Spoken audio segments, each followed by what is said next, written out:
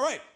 Fighting Matt rules. West. Come on. All right, and I told you this was my quagmire. Yeah. All right, dig it. I'm gonna go with you got the Super Bowl champs. You don't count out Pete. You got one of the most difficult teams to put a finger on, and you got these guys with the quarterback discussion that we have had 50,000 times on the show.